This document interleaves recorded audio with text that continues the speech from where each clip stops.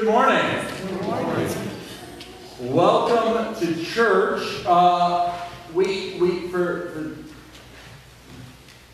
those of you who are back here for the first time, a couple of things I want to make sure you're aware of. Some of them you've already discovered, like you have to go to your seat to find your bulletin.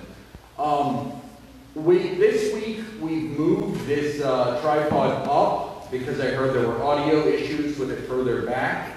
I've asked somebody to move it back after the sermon because at that point the audio issues are less important for the people at home because they can't join us in communion without being here.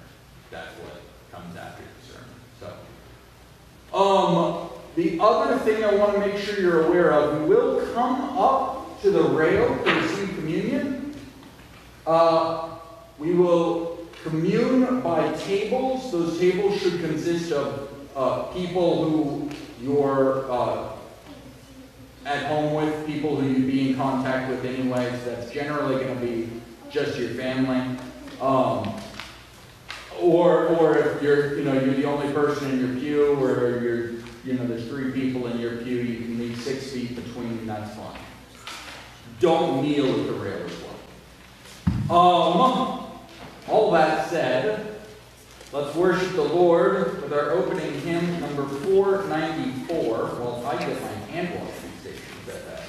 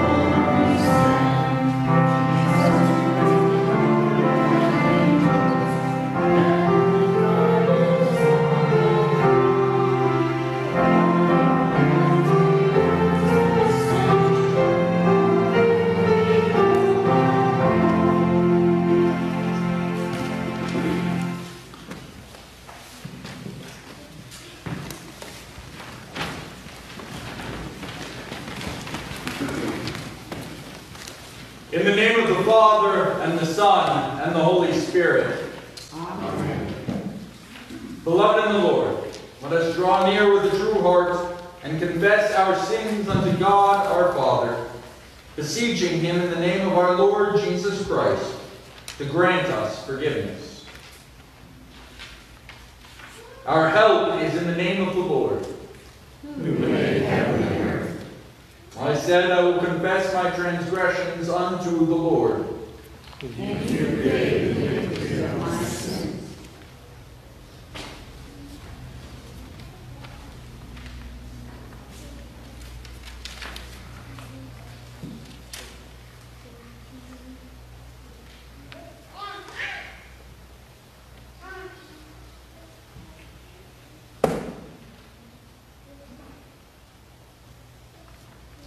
Almighty God, merciful Father, I, a poor miserable sinner, confess unto you all my sins and iniquities, with which I have ever offended you, and justly deserved your temporal and eternal punishment.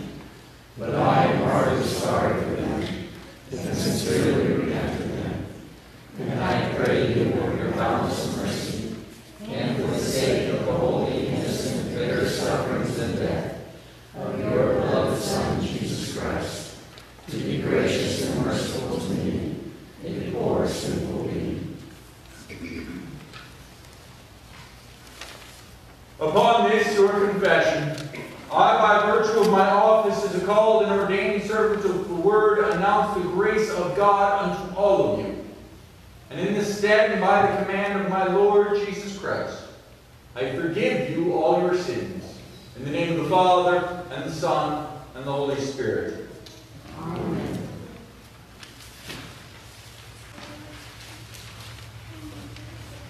Men of Galilee, Why do you stand and look into heaven? Hallelujah.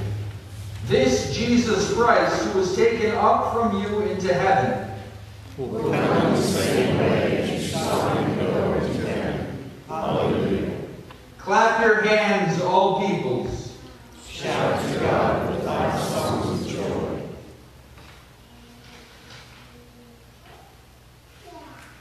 For the Lord, the Most High, is to be feared. The great King over all the earth. God has gone up with a shout. The Lord with the sound of a trumpet. God reigns over the nations. God sits on his holy throne.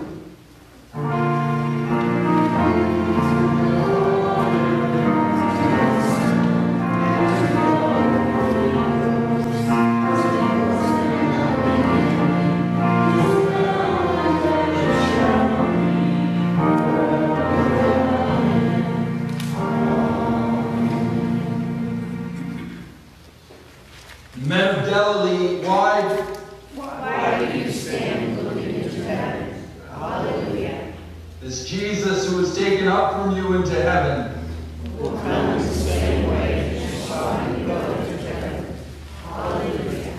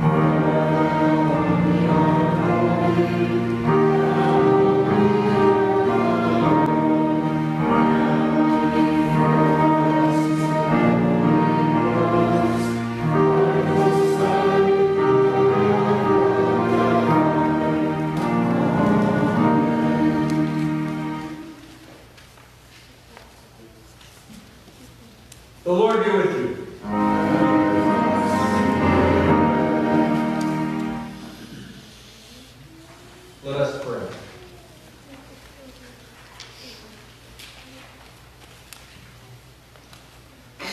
Almighty God, your only begotten Son, our Lord Jesus Christ, ascended into the heavens. So may we also ascend in heart and mind and continually dwell there with him, who lives and reigns with you in the Holy Spirit, one God, now and forever.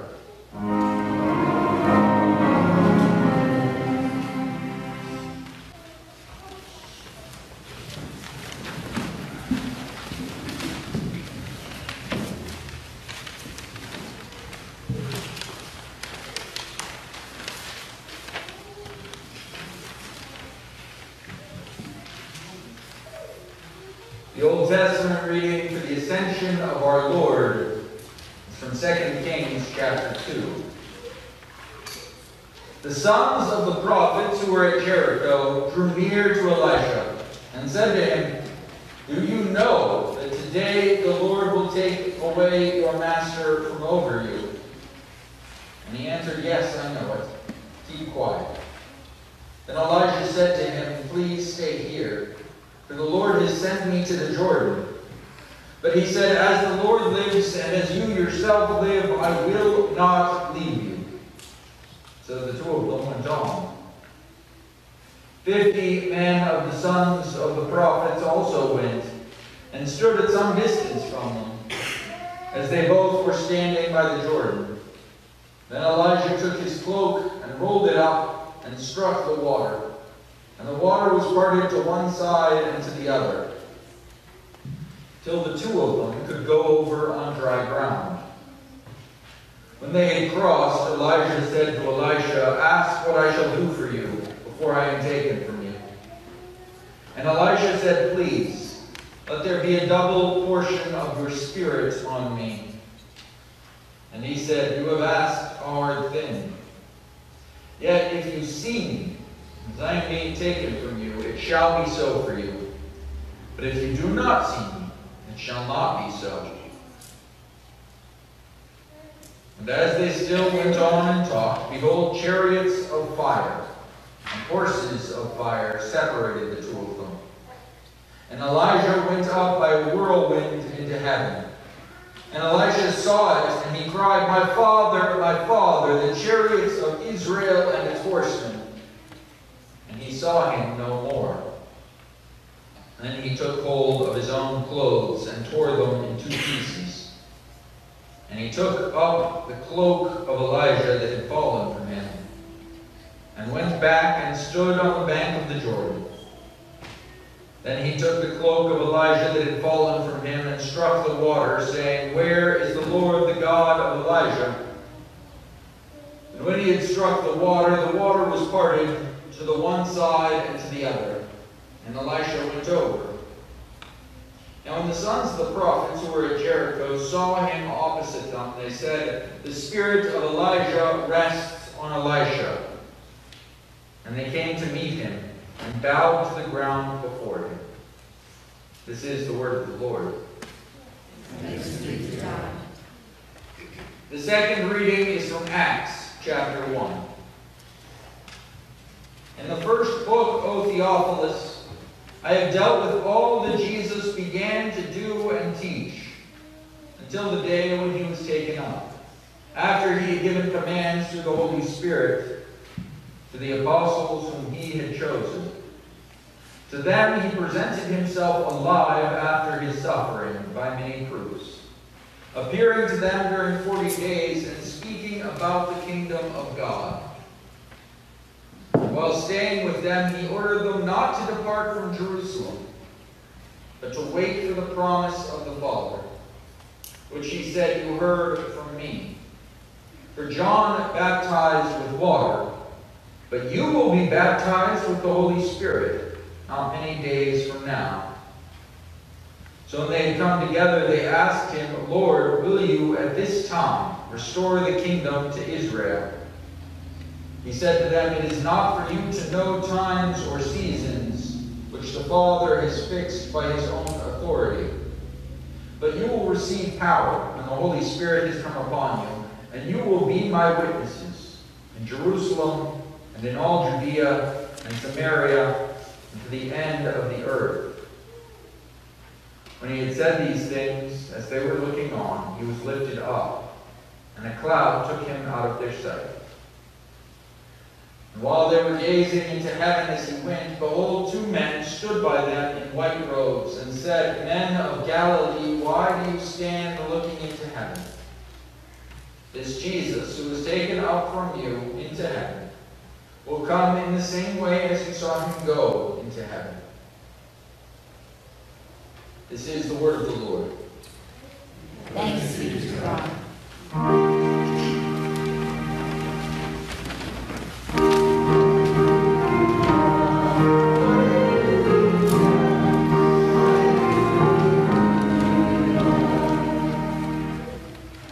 The Holy Gospel according to St. Mark, the 16th chapter.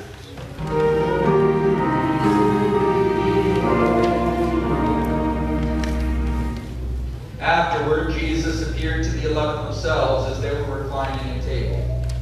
And he rebuked them for their unbelief and hardness of heart, because they had not believed those who saw him after he had risen.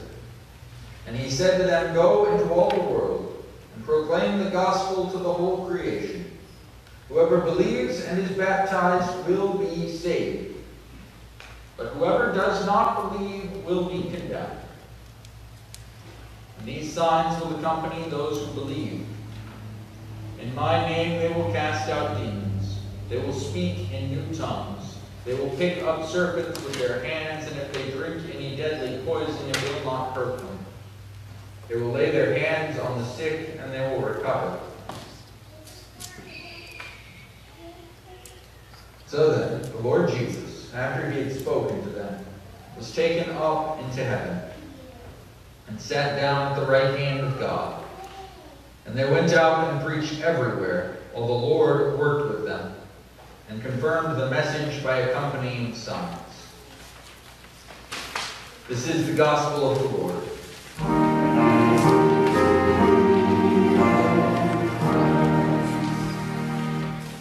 We confess our faith with the words of the Nicene Creed. I believe in one God, the Father Almighty, maker of heaven and earth, and of all things visible and invisible, and in one Lord Jesus Christ, the only begotten Son of God, begotten of his Father before all worlds, God of God, light of light, very God of very God, begotten, not made, being of one substance with the Father, by whom all things were made, who for us men and for our salvation came down from heaven, and was incarnate by the Holy Spirit of the Virgin Mary, and was made man, and was crucified also for us under Pontius Pilate. He suffered and was buried, and the third day he rose again according to the Scriptures, and ascended to heaven, and sits at the right hand of the Father. And he will come again with glory to judge both the living and the dead, whose kingdom will have no end. And I believe in the Holy Spirit, the Lord and giver of life, who proceeds from the Father and the Son, who with the Father and the Son together is worshipped and glorified, who spoke by the prophets. And I believe in one holy Christian apostolic church. I acknowledge one baptism for the remission of sins, and I hope for the resurrection of the dead, and the life of the world to come. Amen.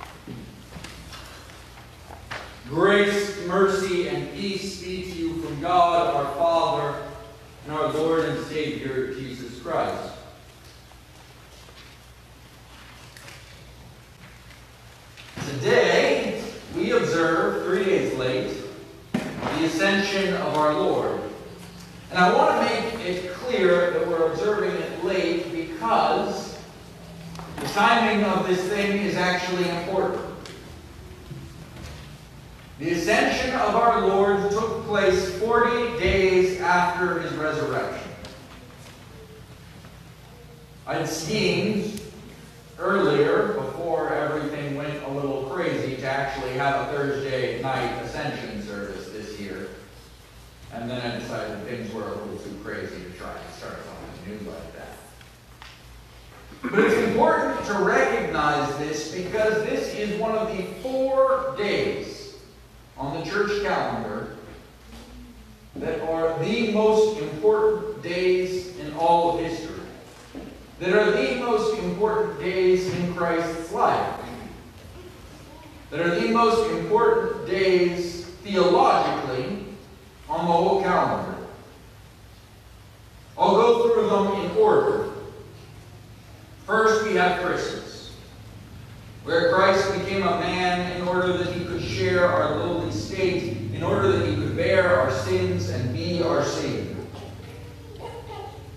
Christmas is all about Good Friday. That's its purpose. Christmas is God becoming a man in order that God could die for us. So the next day then, obviously, is Good Friday. Good Friday is where Jesus won the victory. Good Friday is where the forgiveness of your sins was accomplished. The trouble with Good Friday is that on the first Good Friday, nobody but Jesus knew how good it was. Jesus had told them. He told them that this had to happen in order that he could win their forgiveness, in order that he could win their salvation. But none of them believed him. Until the second most important and the third in line of these great days. And that is the day of Easter. Easter is important because it shows God's verdict on Christ's death. That death could not hold Christ is the testimony that what he said is true. That the victory actually was won. That your sins actually are paid for.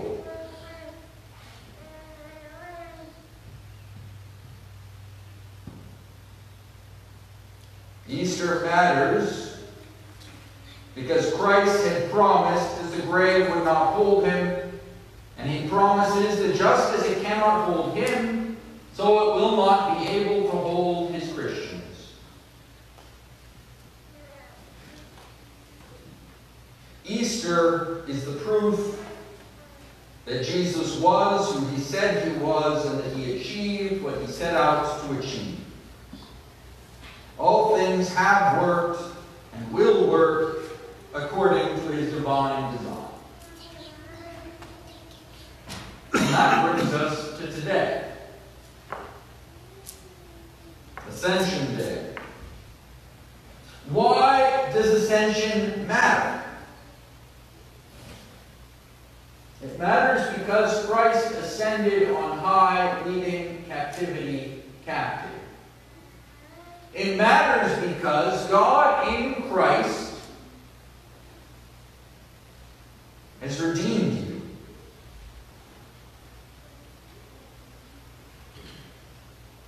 Because Christ ascended on high, according to Ephesians chapter 4, in order that he might fill all things.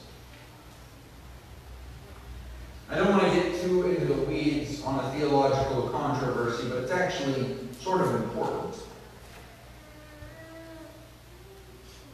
The argument goes, according to some, that Christ, because he has a human body, can only be present in one place at one time.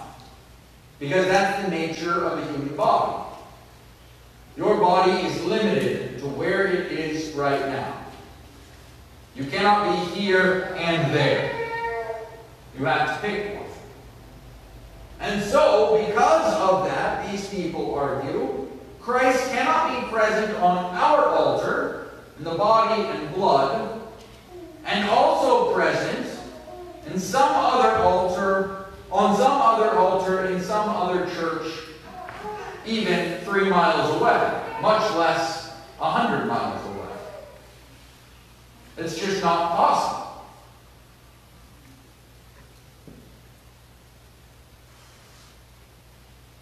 And this brings us back to the argument of Ephesians, that Christ ascended in order to fill all things. And there's something here, we see it a bunch in the Bible, and we don't pay enough attention to it. We tend to just glaze over it.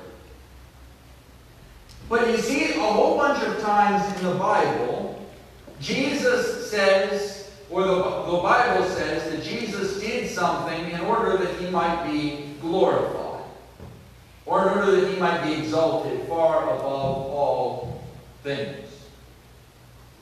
And you stop and you think about it and you say, wait, Jesus is and always was God, right? John 1 says, in the beginning was the Word, and the Word was with God, and the Word was God. The Word became flesh and dwelt among us. Right? So Jesus was always God. Isn't God already exalted above all things? Isn't God already glorious above all things? Doesn't God already fill all things? Couldn't we have said before Jesus became a man that he was here and there and everywhere? That he filled all things? And the answer is, of course we could. So what's really going on here? What are these passages actually talking about?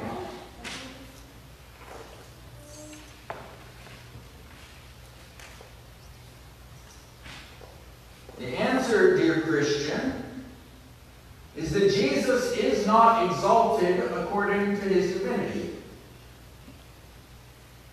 His divinity was always exalted. I'll put it this way. The amazing thing about the ascension is not that the Son of God ascended into heaven. We expect that. That's the obvious conclusion. And the fact that we generally tend to read the ascension story that way is part of why we think of it as just the end of the story, instead of the completion of the story.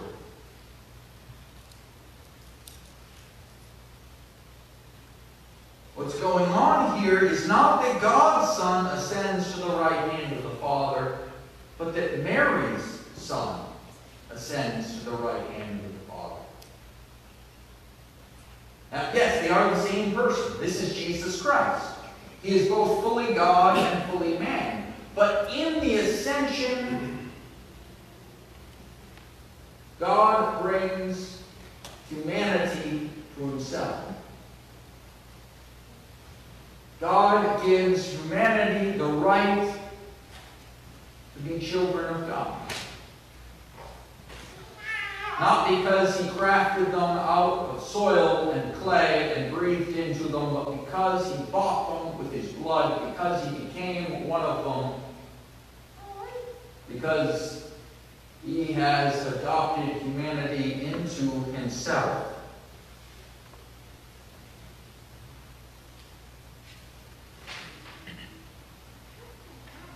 From the time he was conceived, Jesus laid aside his divine gifts and attributes. He always had them. He was always fully God. But he did not always exercise his divine prerogative. So he was able to suffer. He was able to die. He was able to be surprised, to be humiliated.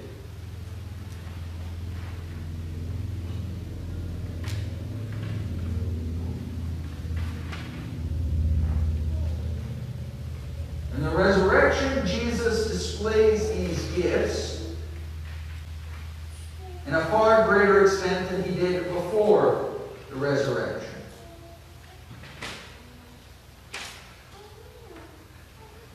But in the ascension, he brings these things home.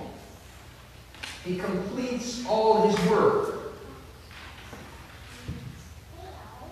What began at Christmas is now brought to its ultimate fulfillment. God came to man in order to bring man to God.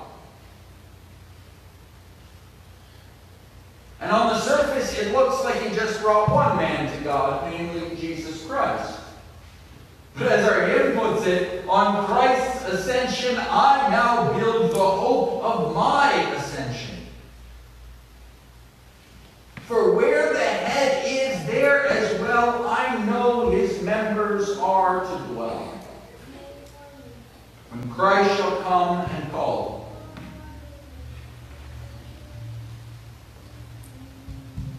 Jesus has ascended to the right hand of the Father, not to leave us behind, not to go back and forget about us, but in order that he might prepare a place for us.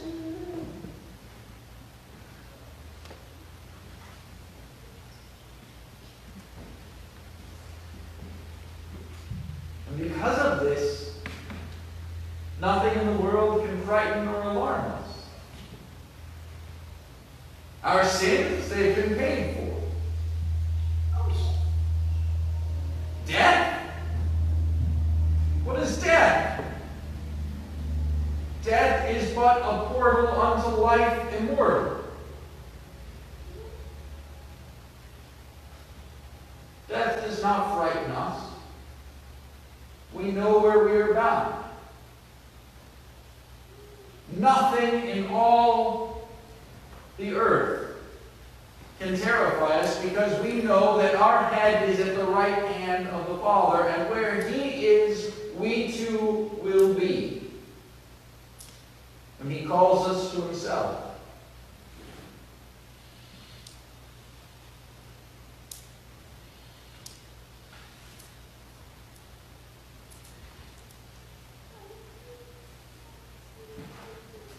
I love the angel's words to the disciples at the end of our gospel lesson. Or not the gospel lesson, the epistle lesson. The disciples see Jesus ascend into heaven. And then they just sort of stand there gawking.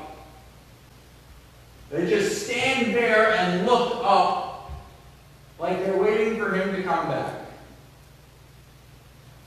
And the angel comes and says, "Men of Galilee, why do you stand looking into heaven?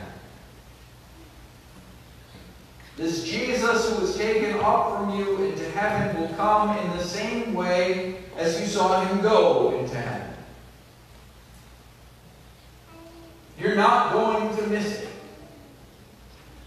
And in the meantime, Christ still comes to us. Christ is still with us. He is still with us not only in the sense that God is everywhere, but in the sense that he sends us his body and blood to eat and to drink for the forgiveness of all of our sins. And he makes us partakers of his nature, of his perfection, of his sinlessness.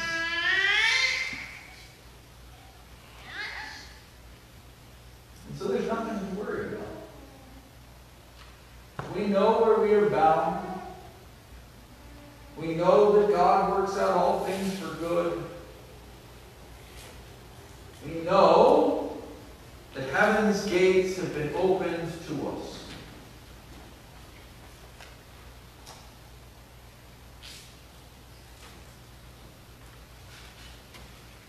Let us pray.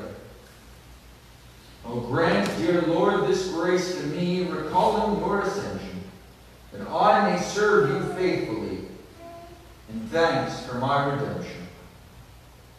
And then, when all my days will cease, let me depart in joy and peace, in answer to my plea. In the name of Jesus.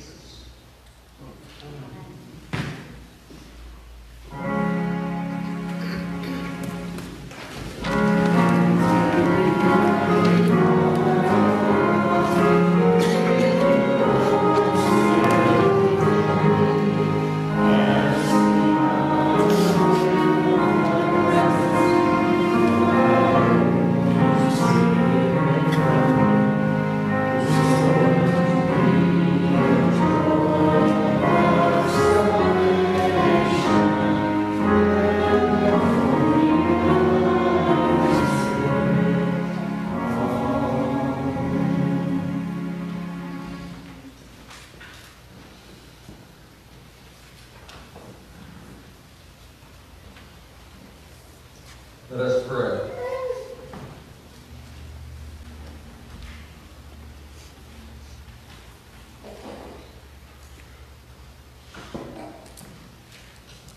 Almighty and eternal God, worthy to be held in reverence by all people everywhere, we give you humble and sincere thanks for the innumerable blessings that you have bestowed on us, without any merit or worthiness on our part. We praise you especially for preserving for us your saving word and the holy sacraments. Grant and preserve to your holy church throughout the world purity of doctrine, and provide faithful pastors to preach your word with power. Help all who hear the word rightly to understand and truly to believe it. Send laborers into your harvest, and open the door of faith to those who do not know you. In mercy, bring to repentance the enemies of your church, and grant them amendment of life. Protect and defend your church in all tribulation and danger. Strengthen us and all fellow Christians to set our hope fully on the grace revealed in Christ. And help us to fight the good fight of faith, that in the end we may receive the salvation of our souls. Bestow your grace on all nations of the earth. Bless especially our country, its inhabitants, and all who are in authority. Let your glory dwell in our land, that mercy and truth, righteousness and peace may abound in all places. We commend to you the care of our schools, so that our children may grow in useful knowledge and Christian virtue, and thus bring forth wholesome fruits of life. Graciously defend us from all calamity by fire and water, from war and pestilence, from scarcity and famine, and from every other evil. Protect and prosper all who labor in their rightful callings, and let all useful arts flourish among us. Be the God and Father of the lonely and the forsaken, the helper of the sick and needy, the comforter of the distressed and those who sorrow. Accept, we implore you, our bodies and souls, our hearts and minds, our talents and powers, together with the offerings we bring before you as our humble service. Grant your Holy Spirit to those who come to the Lord's table this day, that they may receive the body and blood of Jesus Christ in sincere repentance and firm faith, to their abundant blessing. As we are strangers and pilgrims on earth, help us by true faith and a godly life to prepare for the world to come, doing the work you have given us to do while it is day, before the night comes when no one can work. And when our last hour comes, support us by your power, and receive us into your heavenly kingdom. Through Jesus Christ our Lord, who lives and reigns with you in the Holy Spirit, one God, now and forever.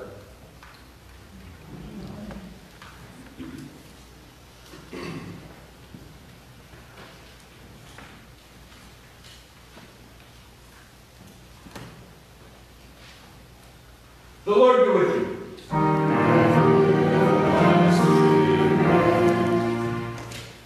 Lift up your hearts.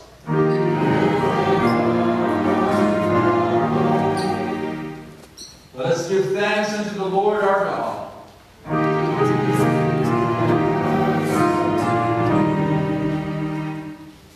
It is truly meet, right, and salutary that we should at all times and in all places give thanks to you, Holy Lord, Almighty Father, everlasting God, through Jesus Christ our Lord, who after his resurrection appeared openly to all his disciples, and in their sight was taken up into heaven, that he might make us partakers of his divine life. Therefore, with angels and archangels, and with all the company of heaven, we laud and magnify your glorious name, evermore praising you and saying,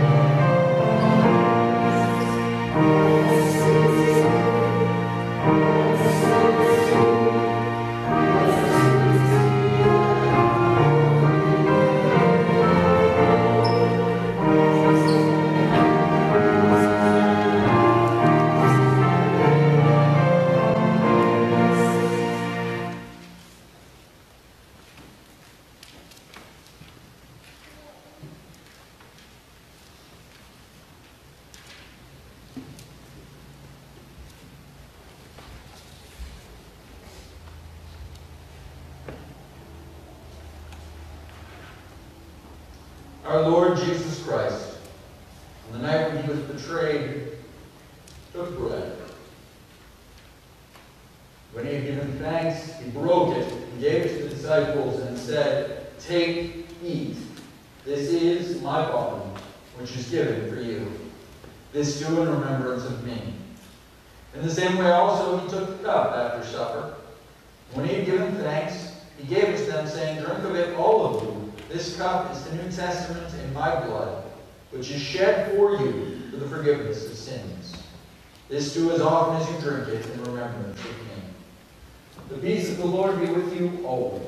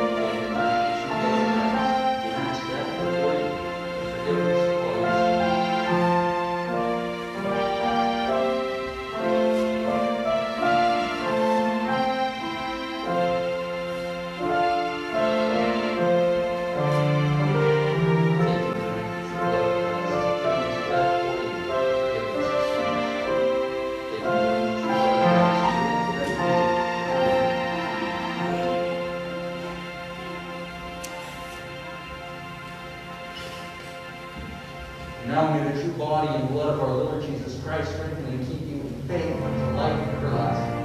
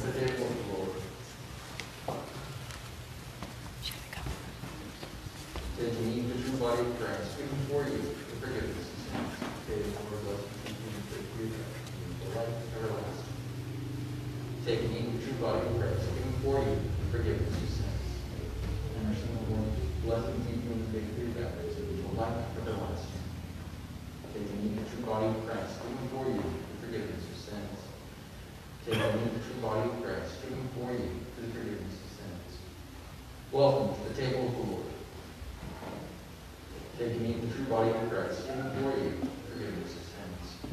Take and eat the true body of Christ, given for you, forgiveness of sins. Take and eat the true body of Christ, given for you, forgiveness of sins.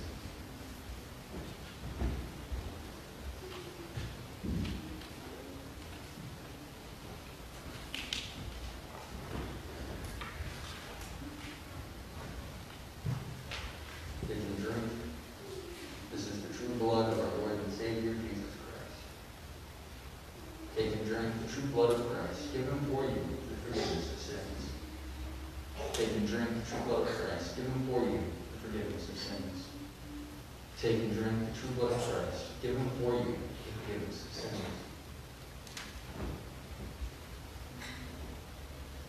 Take and drink the true blood of Christ, given for you forgiveness of sins.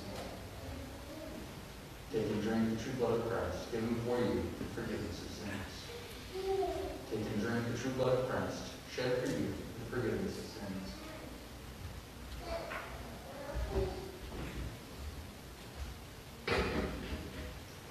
And now may the true body and blood of our Lord Jesus Christ strengthen and keep you in faith unto life everlasting. Depart in peace.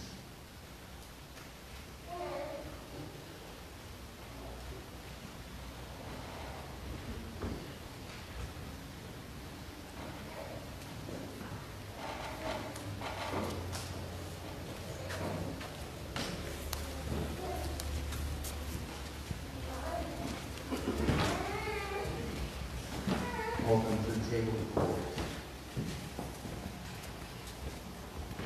Take and eat the true body of Christ. Give him glory, forgiveness of all your sins.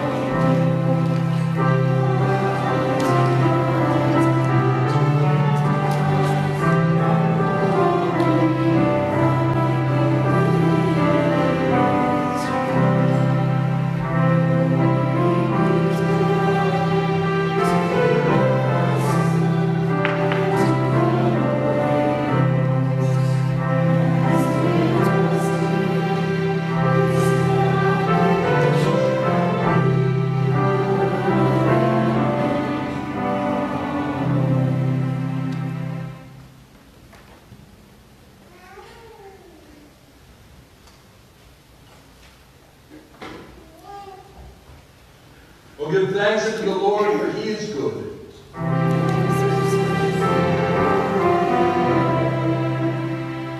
Let us pray. We give thanks to you, Almighty God, that you have refreshed us through this salutary gift.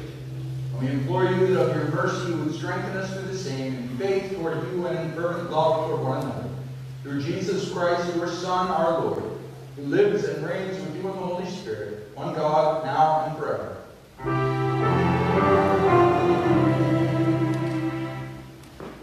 The Lord be with you. Bless ye the Lord. The Lord bless you and keep you. The Lord make his face shine upon you and be gracious unto you.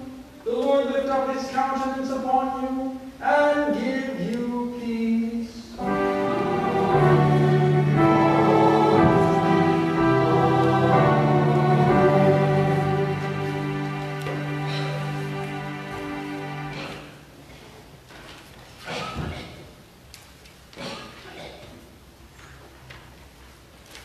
We continue with our closing hymn, number 701.